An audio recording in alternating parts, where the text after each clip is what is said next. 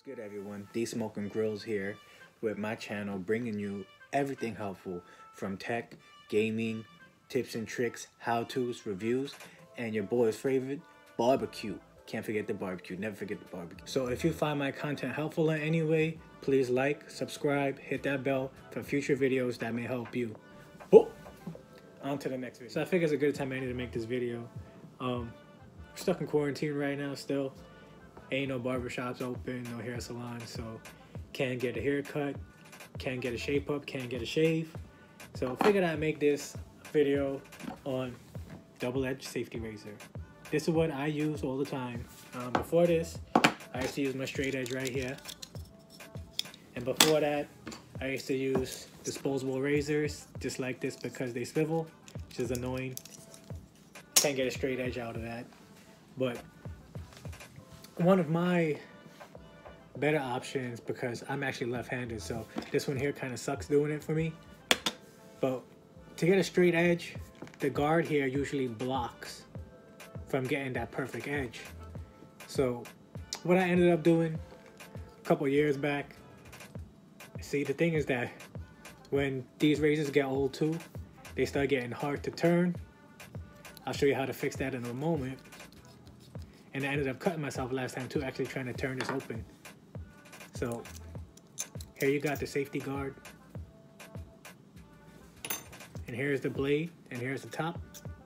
So you got the blade here. Be careful. You got the top piece. So drop the blade back in.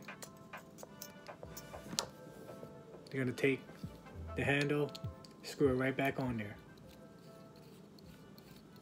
Just like that. Make sure you don't cut yourself. Ah! Almost. Got the skin. But there you go. No guard blocking. It's easier to get in the corners. Like that. Now, the issue, before I cut myself again here, to unscrew this here without being so tight, because of all the water and washing, inside here will get a little crusty, and on the threads too here. So I got a fix for that. What we got here is a little appliance oil. So we're gonna be using this.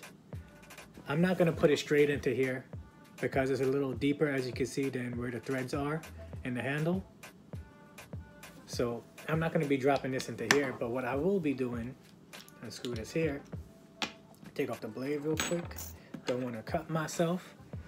So I'm just gonna put a little couple droplets here on the threads. Just like that.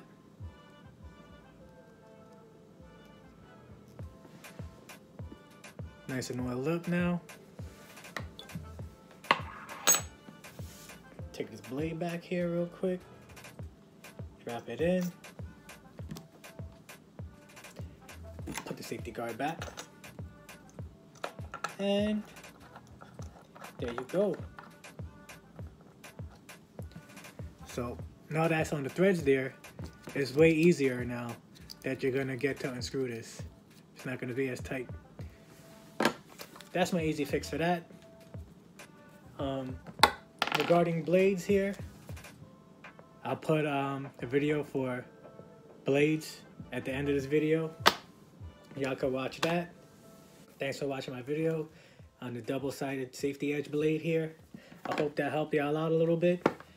So got a nice little cut too at the end of that.